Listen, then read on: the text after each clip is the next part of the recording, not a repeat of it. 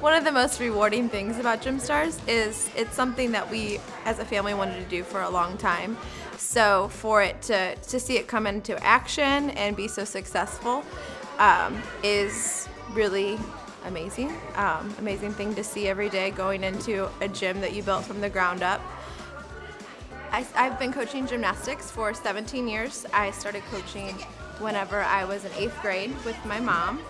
I started coaching the Tiny Tot Gymnastics, which is our preschool level, 4- and 5-year-olds.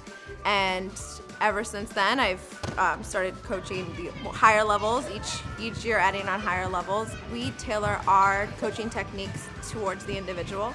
Each child is different. Each child needs to be coached differently.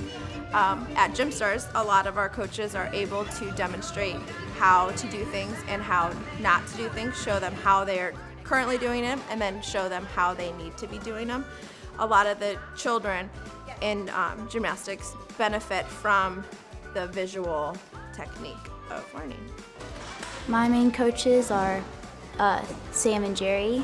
I've known them the whole time. They've been my coaches ever since I started. So they really know me inside and outside of the gym, so I know I can trust them inside and outside of the gym. They do above and beyond than what I ask for, and they're always there for me. The instructors at Gym Stars always push their athletes to do their best, and they know the correct technique and the correct ways to perfect your form. They're really understanding, and they know that if you are having a tough time, that maybe the next practice you can just do better and move on from what you did before. What I would say to another parent thinking about choosing Gym Stars is, why not choose Gym Stars? You get affordable training with the best coaches that there are. The athletes, between the athletes, the coaches, and the other families, we become a true gym family at Gym Stars. Gymnastics is a very challenging sport, and every kid is different, every kid learns differently.